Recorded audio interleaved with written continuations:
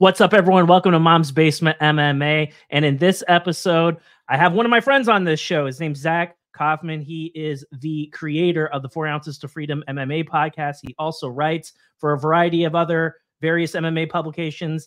And he joins me right now to talk about MMA. Zac, welcome to the program. Thank you for doing this. I gave you like 2 minutes, and I didn't even really invite you. I just said, hey, you're coming on my show in like 5 minutes. And you're nice enough to say yes.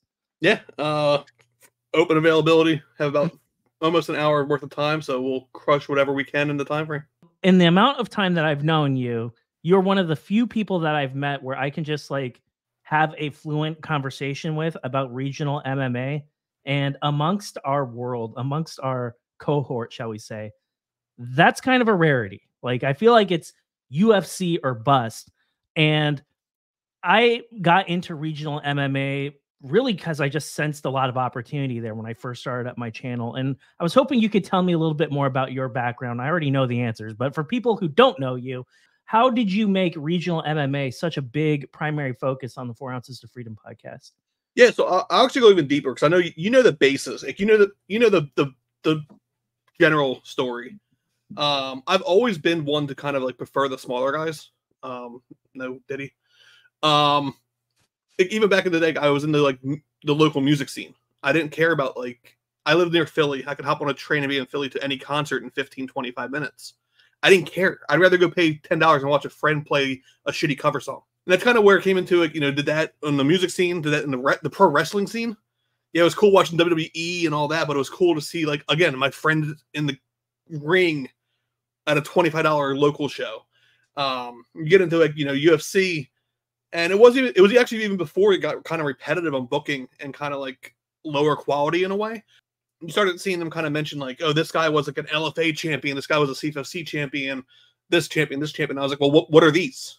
And like, why am I not watching these? Because like everyone's hunger is stronger before they get to the big show. And we've seen it. We've seen people who have looked like superstars in the regional scene. They make it bigger and they suck. Be it, you know, level competition they were given on the regional scene and all that. So started getting real into there.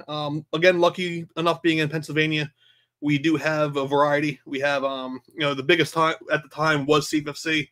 They are kind of still the biggest NPA. Art of War is starting to really grow a little footprint too. 24/7 Maverick MMA. We at one time we had like a Rage in the Cage. We had a bunch of, you know, just like all other regional shows. We've had a bunch that come through that they lasted a couple years and now they're gone. I mean, Dave Feldman used to run shows in Philly and that's gone. So it was more so just like rinse and repeat from music, wrestling, regional, and being a gambler too. It always helped too because I get to see these guys ahead of time and it's been fun. The podcast is relatively new, and in a short amount of time, like particularly like these past like 6 months or so, like I feel like you've built up like a lot of momentum. A lot more people are tuning into your show. Can you kind of tell me, like, from when you first started, I think it was roughly a year and a half ago, to today, like what's that journey been like? What have been some of the biggest things, and what are some of your pointers that you would have for new people looking to get into doing what we do? Yeah, I think I set everything up about like December 30th, 2022. I think the first episode drop was maybe like the first week of January 2023, and that was actually with like Aaron Lafarge. It was all people who like I was already talking to, and I was like, hey, like I'm starting this, I don't know where it's gonna go, do you mind hopping on a call? And like I even hopped on these calls with like no questions. I was like, I can do this. And then you start realizing like it's a lot harder than people think too. Like you can ask the general questions like, what got you into the sport? What do you plan on do you want to be in the UFC? And anyone who says like no to that, like they're lying. They want to be on the next level. And then from there, you know, you kind of start blossoming. At the time, I was really, you know, I was at every CFC local, like Philly show, eventually the New Jersey show. So I got to know people already from the fights. So it was actually easy to even get guests on. From there, as far as like the initial growth, it came from like, you know, keeping an eye on what was going on. I think it was like last March. Richie Lewis and Eddie Torres had a little like beef at a Fury grappling event. I think they were my third and fourth guest because like I was like, oh shit, like this is going big. Like anyone with common sense, that would have been the next fight to book. It was offered. Things happen. fighters were offered fights elsewhere, and things just never came into routes. But you put those two together, and you start, you had Fight Pass kind of pushing it, and then I was just there at the right time. So that was the first burst. Then you mix in their two fan bases too, and from there it's always been kind of keep an eye of like who's the hot topic at that point, without going like who's the hot topic that everyone cares about. I did kind of wing the first year. It was kind of just like a mix of people who I've seen on CFFC cards or have fought for CFFC and now are fighting for Fury or LFA.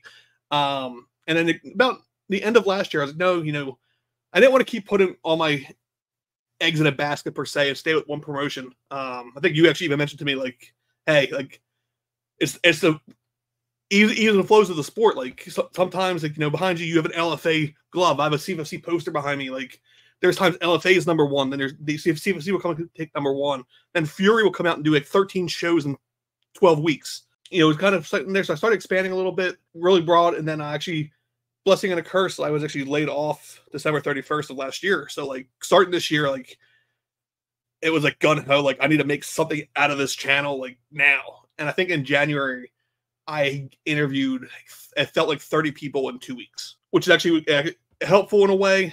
Definitely overkill.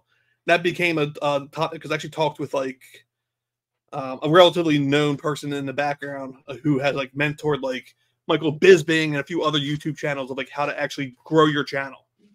And I was like, dude, like, I don't know what I'm doing. I need to make it to the next level. And he kind of pointed out, like, I think at one point I was doing like one interview a week. He's like, you need 2 to 3. I took 2 to 3. I was like, I'm gonna do 5. And like, that's, if you don't have a job and you actually are making money with this, you can do 5 a week. If you have a job or any lifestyle, you cannot do 5 a week. It's basically, unless you're just exporting and uploading, like I go through, I put, the graphics, I kind of build out scenes a little bit. I do my own artwork. I put it up as a podcast instead of just a video. Like I hit every realm. I mean, and I know what works and doesn't work. Like I know some of my tactics are just worthless, but it's just like, I see 5 people watching it in a certain area. So I put it there. So then to answer your last question, like how, tips, don't go to UFC right away. Like we are in a sport that is totally accessible. You can message UFC fighters today and get an answer. You can't message an NFL player. You can't message an MLB player. Again, like right place, right time. Like I had like Sadiq Dumas as like one of my like first 10 interviews, and that was like at the time where like he was getting hated because like he told one podcast like, give me $100, I'll do the interview. And like I reached out, I'm like, hey, I'm not paying you, but if you ever want to do an interview, let's do it.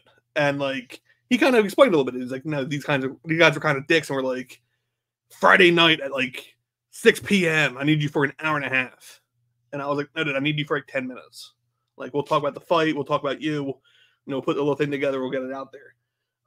That's like, that was a wake up call too, because like I was already treating everyone respectful. That's probably another step too, is like, don't go to UFC level, and understand these people. Like most regional fighters have day jobs. Most of them are working nights, like even worse. Like they're working overnight, going home, sleeping, going to the gym for like an hour or two, going home, sleeping, coming back for another hour or two, sleeping, and going to work. So always be respectful for your time, and remember, especially if you're not training. Like this is my day job right here as well. So like I'm not at the gym. I'm not getting punched in the face. Like I can work around your schedule a little bit too. And it goes a long way too. And more importantly, like care. Not everyone wins a fight. When someone loses, like give them a little bit of time, but then make sure you still stay in contact. And I don't stay in contact just to keep that contact. Like if you don't care, don't bother them. I've had, we've all had friends and just connections who have gone to a fight, even at a regional level or contender series, UFC, and so on. And like it goes a long way to be like, dude, like you looked great at this, but look at this. Like you'll see. Tell me if you see what I see as a fan. And it's all about building connections as well. Like so, three-step program. Don't do UFC. Start at your local promotion. Build a connection, and then give a damn. Zach, in private, a lot of times you and I talk a lot about the state of MMA media and how it's changed a lot over the years. And now we're starting to see a confluence of a few different things, right? We're starting to see a mixture of like traditional media, like your coat and tie traditional media people that we remember, like when we were growing up. And now we're starting to see this wave of like influencers like Nina Drama, etc., enter our world, enter the MMA space, and then YouTubers like the two of us, right? And so we're kind of like in this like weird gray area where we kind of have a foot in both camps. But in your opinion, like when you look at like how MMA media is covered, like give me your reactions to some of this, because we're starting to see a lot of headlines. We're starting to see a lot of other media personalities, YouTubers like me and you. Like this seems to be a theme. We keep talking about this more and more. And I feel like there are two schools of thought. Number one is the UFC likes the whole influencer new wave sort of thing, and they're kind of encouraging people like Crazy Branding Chick to go out and say crazy things. And we're starting to see reporters catch, Derek Lewis's nut cup and then ask Dana White to sign it. And, we're starting to get people like James Lynch that are like asking, like, look, is this the right thing to do? What's your reaction to all this? And give me your opinion on it. Yeah, I mean, it's kind of weird on all aspects.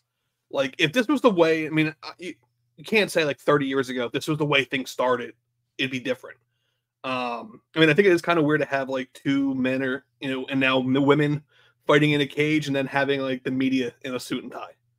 Like, it doesn't really go together. And that's one of the reasons why, like, I never had any interest in that, because like I'm not a suit and tie person. Like, let me just wear my jeans and all that, and we can fake it till we make it.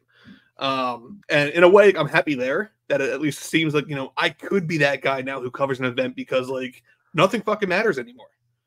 On the other hand, like I also get the UFC standpoint. When you look at the numbers, like MMA Guru, Lucas Tracy, and the like, so everyone else that's in that category, they're beating like MMA Junkie, MMA Fighting. I think the only one they really had competition with is like MacLife, which is crazy because MacLife's like just Oscar Willis. So like, if these YouTube guys who are just, some have never even been to an event ever in their life, are beating these numbers, like why wouldn't you want those people at your event? Because if they were to come and cover it and put it to their channel, you're just gonna get the larger echo. On the other hand, like the same people who have those numbers are the ones that are bashing fighters and grabbing used cups from the ground from the fight and asking me branded by a retired UFC fighter just for clout, not even for like personal reasons, just literally because they know it's gonna get talked about. So I get both sides. I'm kind of in the middle. Like I would be cool with it kind of opening up a little more. We are going to change into the guard where we all have a phone in our pocket that's connected to the world 24/7. It's very rare that I think anyone's phone dies nowadays, because like we use it as a lifeline. But also like, even like, I think I actually ran on a rant this morning because apparently my first idea in the morning is just a bitch. Even about media, like watching like the media from last night's pay-per-view, UFC 302, like 95% of it was pointless. Every question is the same. It doesn't matter who gets the first question. It could be John Morgan, it could be Oscar Willis, it could be Jose Youngs. Like the first question is always like, what are your feelings about this fight? Who do you want to fight next? Was there anything that caught you off guard in this fight? Some stupid question about some stupid call out they made. Like something that happened that week that was like, why did that happen? And then you have like, the newer media guys who come in and kind of like ask the same thing rephrased. So it sounds better because it's not the same script, but it's the same question. Mm-hmm. And watching it, it's like one of those things like, did I need to fly to New Jersey to ask that? Like, couldn't that be asked like on a Zoom call? Like, outside of that, the coverage of the media week, everyone's uploading the same content. No one's really doing anything special because the UFC has these fighters booked all day anyway. So it's not like you can really do a lot of your own original content. Maybe you get a fighter or two, or a corner or two to come out and do like an in-person interview that gives you a little more insight than the next guy. Outside of that, at that point, maybe I'm cool with like the YouTube generation kind of taking over. Because they're willing to kind of go the extra mile, and it's blessing and a curse because like they're taking over in a fanboyism way. They kind of care more about like hearing their name instead of like getting the fighter story. Like that's cool. Like, I mean, I've done almost 80 interviews myself, and like I had one fighter who, like, in his thanks, it's like his sponsors are himself. Like, he thanked me and said to subscribe to me, and I was like, no, dude, like, we don't do this. Like, this is your interview. Like, I can promote myself on the side. Like, I'm here to tell you the fighter story. And that's kind of where I would love to see a mix of like the content creators who actually care about the fighter story.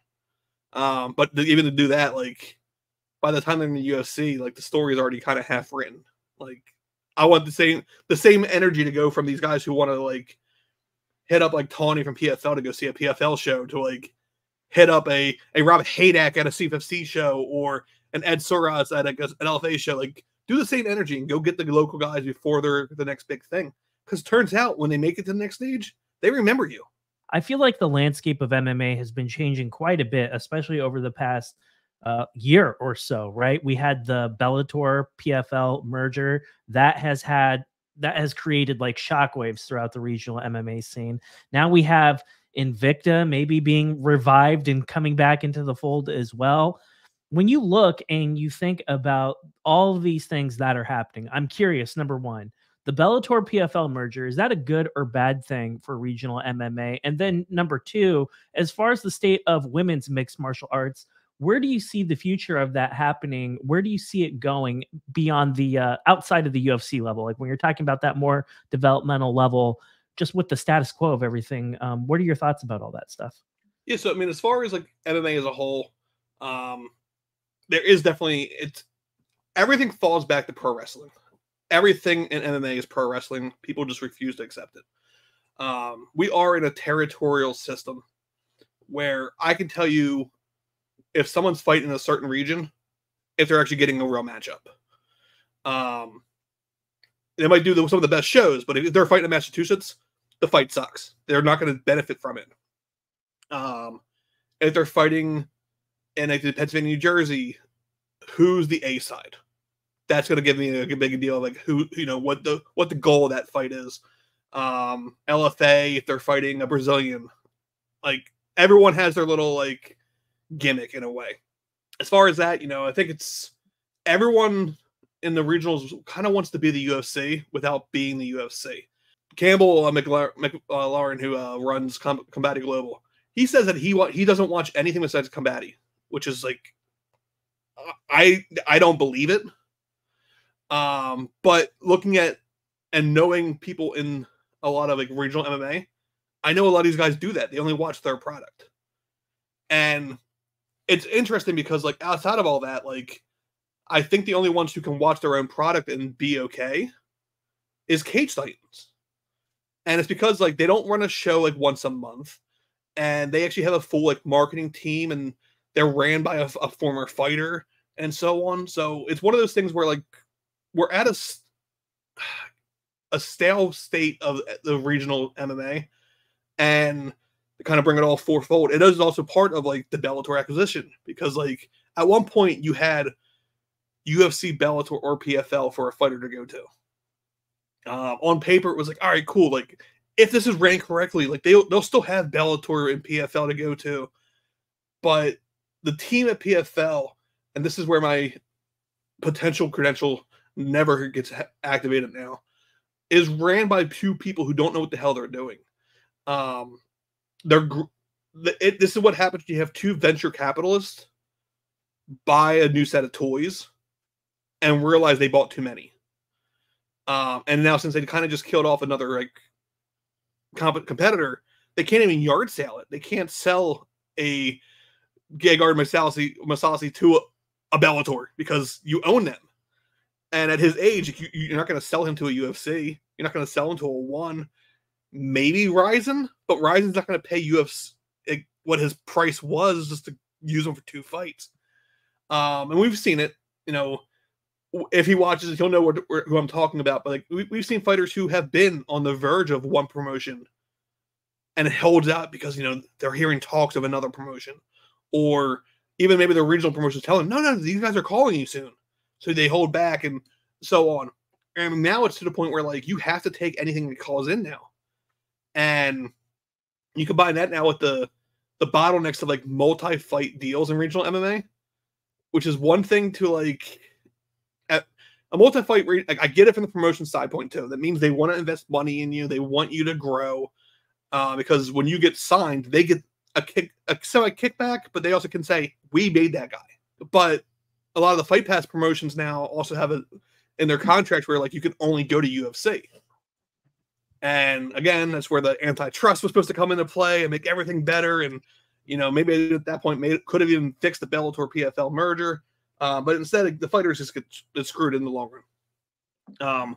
Then as far as that, you know, hitting that Invicta, I really appreciate the fact that I've been an Invicta fan for as long as I can remember. I think I watched like Invicta 6 as my first show. I think that may have been the one with Rose Namajunas' flying armbar. That was like her second pro fight. And from there, I was like, oh man, like this is smart. Like women's MMA has never expanded outside of the growing stage. Yes, we've had a Ronda, we've had the Cyborgs, we've had the Nunez's with the bullet of Shevchenkos and all that, but it's always been 6 names. 8 names, and then the others. Whereas like, with Invicta's news earlier this week, like everyone seemed to be happy. And these are the same people who like cry when there's like a women's MMA fight on a pay-per-view. And I'm like, no, you guys get it. Like you guys realize that like, we have gotten these like terrible fights because we don't have an Invicta anymore. You know, we have promotions trying. Like Miranda over at CFFC has like she's putting the effort in to grow it, but like without Invicta being able to go all in on female, you know, women's MMA, there is no like, there's stragglers. Like, there's a reason why Invicta just signed Romero, because like them having her under that home plate now, maybe she'll have more options than if she stayed with the CFC. That's nothing. That's not even me trying to knock down the promotion. It's just the fact that if you're an all female organization, that's 8 fights that are all female, not 2 on a card, or you know, maybe you get 1 showcase fight with you know, an AMI or a pro women's fight. So I think we're better off there. And I think we also need to see more of that with like different weight classes too. Like I think like LFA and like A1, they're pretty good with like building at the flyweights right now. CFC actually has probably one of the best flyweights right now too. They have like, you know, Max Quinones, Israel Galvan, Immortal Lotus, who's between them and like APFC. Like there's growth there for a weight class that Dana White has openly said he doesn't care about. And then it comes back, and then, you know, we hit the ease and flows there too. So I think like we need all the regionals as a whole, but we also need these like specific ones like Invicta who can grow a niche portion of the market. I am hopeful that, you know, since I think we can officially say the women's featherweights are gone from UFC, maybe they start looking into like a women's atom weight, because I think we actually have a lot of 115ers who could be 105ers. I know like, off the top of my head, like I know for a fact, like Elise Reed, like she could probably go 105 if at her, she is, you know, a little more retro now, if she could still make 105. But they usually have a lot of 115ers who like, they're not cutting weight to make it. And we don't want to say, you know, kill yourself and cut the extra 10 pounds, but like, you're going to fight better fights if you're like cutting to then fight at your natural weight. So yeah, I mean, as a whole, I think we also need to see a lot more regionals work together. I mean, at one point we had like the Fight Pass Invitational, which like now seems like a joke, where at one point it was like all the Fight Pass promotions grappling against each other. Why not expand that to like fights? Like, and you know, in the Northeast region, we'll see like Ring of Combat champions come in the CFC. But why not have like the CFC champ go fight the LFA champ? Like you do like a night of champions, like you run it like on New Year's Day or something like that, and you have like, hey, we're gonna have the Fury flyweight champion versus the CFFC flyweight champion, and you know, like put on like you can make like a super fight card, and you do it once a year, and you run it on New Year's Day, dude. I'd love that. Yeah, I mean, like it's gonna suck with like your multi-fight contracts and all that, right. But you know damn well if the guy wins the title, he's not staying regional anyway. He's getting signed anyway, right? So like, why not like, put the big show on?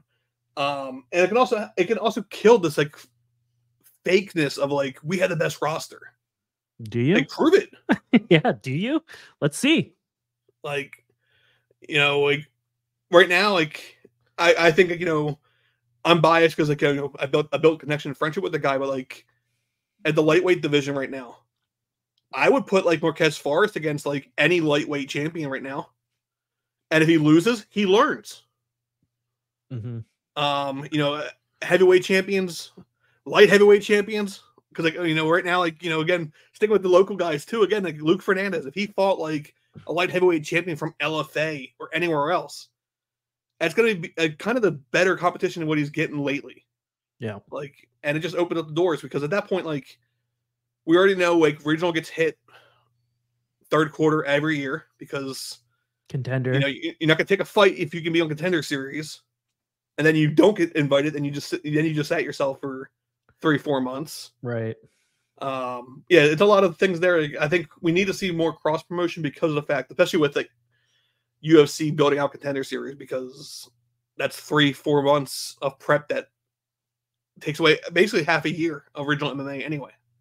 Absolutely. Well, Zac, I really appreciate our conversation today. But before we go, I'm going to ask you a few rapid fire questions, a few questions where I'm going to throw out headline fights your way. And I just want you to tell me who's going to be winning these fights, starting with next week, Cannonier versus Mamov. Who are you taking? I'm going Cannonier. All right. This is a guy who does not age. I think I don't want to say my guess of his age because I know I'm going to be wrong. But I think he's like in his near 40. I think he is 40. And like he fights like a 35-year-old. Yeah. Like even maybe even closer to 30. And I just think, you know, this guy has, what does he have to do to get another title shot? Like, he's done everything. He's done the bullshit backup weigh-in. He's fought everyone they all heard. I want to see him get a win here, and then I don't want to say do a rematch with Sean because I don't want to see a jab fest again. But maybe he's next in line for winner of DDP Izzy whenever that happens. Perez versus Taira. I think Taira. If Perez wins, I wouldn't be shocked, but I would lean Taira on that one. Whitaker versus Chimaev. I would love to see Whitaker win. I mean, all Whitaker really has to do is last a round and a half. Because we all know like Chimaev's gonna come out gun ho, and I don't think Robbie's ever been brunt force tested yet. But if he can get through that, I mean, I think he can even counter the takedowns. And God forbid he's the first one to knock out Chimaev. McGregor versus Chandler. Chandler. Namajunas versus Barber. So this is a fight that actually, it's so biased on my pick.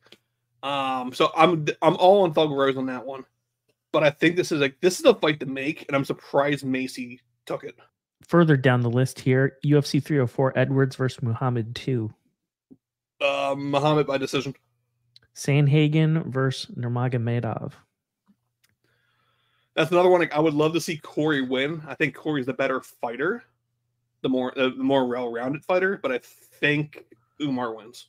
Well, there you go. Those are all of the announced main events to date. We gave you all of the main event winners from here through August. So thank you, Zac. And well, maybe we'll thank you. Maybe we'll hate you. I don't know. We'll have to go back and see how you did at the end of the summer. Yeah. Zac, I appreciate your time. I know that you got other things going on today, so thank you. And before I let you go, if there's anyone you want to thank or shout out, let's do it. Yeah. Changing pivots a little bit on the channel in the next couple weeks. As you kind of hinted, Invicta is back. So far, I do have 2 interviews scheduled with 2 of the women out of Scorpion Fight Team or Scorpion Striking Team. I'll eventually get that right, and I better get it right before I interview them. Great team out of Ohio, I believe. If not Ohio, Michigan. One of those is correct. Michigan. Ran into them actually, I think a year or 2 ago because they were looking for a fight, and they all hopped into a van and drove out to Philly for an Art of War show. I think they all went undefeated that night, too. And I was like, oh, these guys, I like the fact that they're willing to leave their territory to go fight somewhere else on like a week's notice. So I have 2 girls from there. I think they're both pro debuts, if I recall. And then should have an interview with Shannon Knapp president of Invicta as well, because kind of how I hinted at earlier, like stay on top of things. Like when you hear like Invicta's coming back, like try to get fighters from that card. And if you can, like I've had some interaction with Shannon prior, so I reached out. I was like, hey, I would love to talk to you about the return. And right away, because like you know, we interacted on the not so best terms, but we handled it like adults. We didn't copyright each other or yell at each other or any of that. And she was like, yeah, definitely, she would love it. We'll hop on there. So like I'm kind of going all in on Invicta. And then as far as thanks, you know, everyone that watches, I don't know why the fuck you watch, but you know, the views keep getting better. They watch because you're good at what you do. We can lie to each other. Yeah, it works. But yeah, that's about it. Zac, I appreciate it. And I won't thank you either, by the way. Yeah, I deserve like no thanks whatsoever. You know, I don't. But Zac, appreciate the time, and I look forward to doing this again real soon, man. Awesome. Appreciate it.